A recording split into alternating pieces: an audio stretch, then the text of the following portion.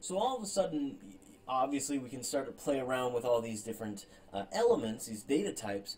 But how do I start to kind of use them in kind of an algorithmic sense? And one of the things that we can do is we can basically start to utilize variables. Now, variables, you learned about them in algebra class, but we're able to use them again all of a sudden because their sole purpose is to just be available for later use. And so let's say, for example, I've got this cube, rectangular, three-dimensional rectangle.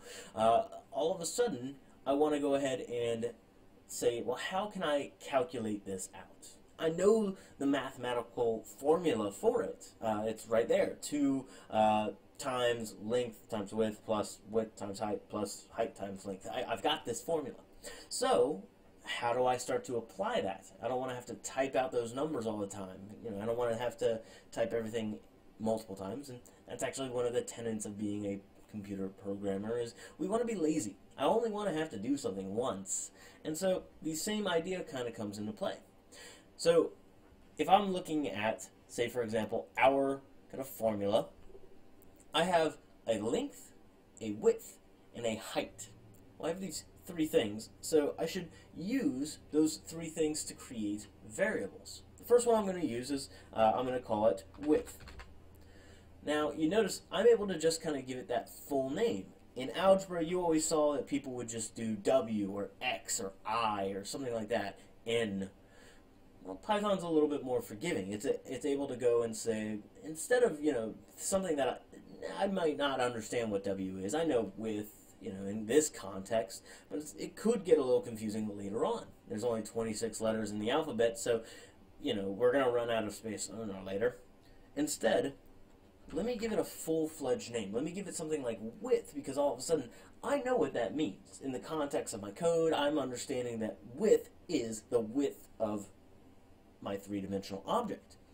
Now, one of the things that I can do is I can come in here, and I can apply the equal sign.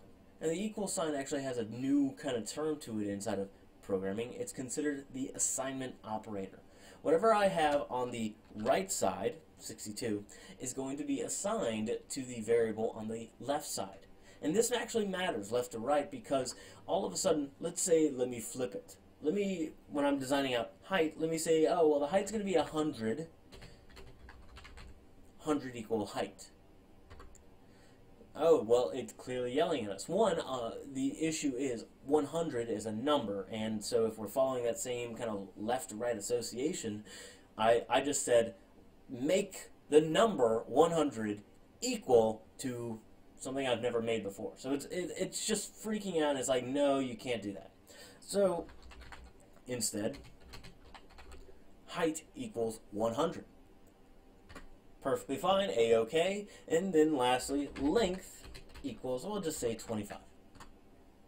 Now, I've already got the mathematical formula in place, so all of a sudden, because I have these variables, I'm able to use them. I'm able to, say, for example, type width. And I have width all of a sudden. Well, I can continue on with this. I can create one. I'll call it area. Set it equal. And all right, well, let me just follow what I've got going on the screen. Two quotations, length times width, closing one, plussing, width times height plus height times length. Okay. It errored. Why? Oh, int object not callable. Well, okay, that doesn't make any sense to me. But the problem is this.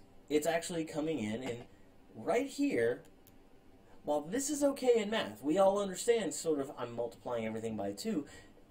Again, we're running into the limitations of a computer.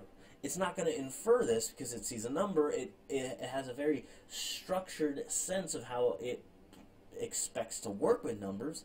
If I deviate from that, it freaks out.